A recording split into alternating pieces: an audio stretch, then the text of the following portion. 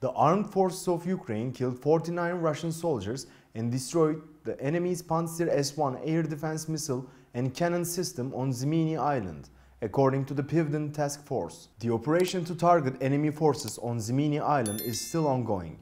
A strike was reported against a Pantsir S1 air defense missile and gun system, a radio positioning system, and a motor vehicle, it stated.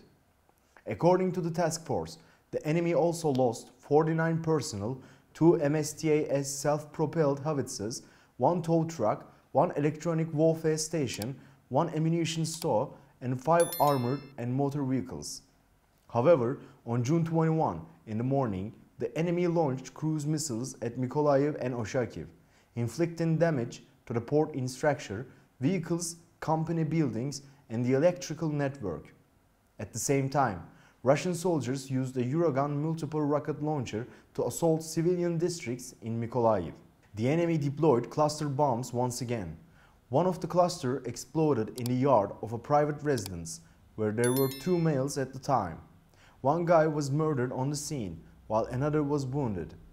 Doctors are battling to save his life, it claimed. In Ochakiv, casualties were also reported as a result of an enemy onslaught with multiple rocket launchers. To reach all actual news fast and reliable worldwide, please don't forget to follow and like us.